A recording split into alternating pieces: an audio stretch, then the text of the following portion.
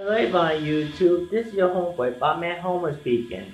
Today, I'm actually going to talk to you about Rosario Dawson allegedly attacking a trans man. So anyway, I'm actually going to post the description right there on the box down below.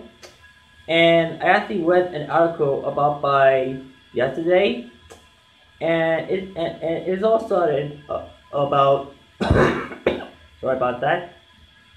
It was all started that the trans man actually know Rosario Dawson's family for so many decades, and and her mother Isabel was attacking him, and after that Rosario actually coming in aid to help the trans man by pinning him down, and her mother was being him up.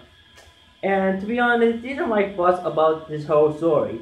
I feel like that the story is one-sided because to be honest, I think we cannot vouch an opinion about it because I just find the story a bit hard to believe. I mean, very hard to believe, to say the least.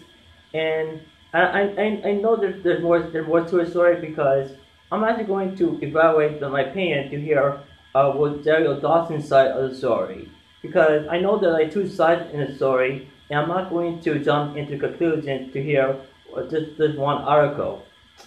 And it just, I mean, wow. I mean, if it happened, if it did really happen, then she deserves to go to prison for it.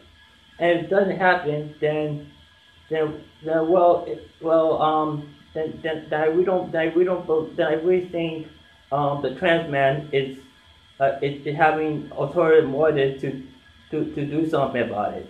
It's So anyway, that's my thoughts on about this whole thing. So anyway, this is your homeboy, Bob Man Peace.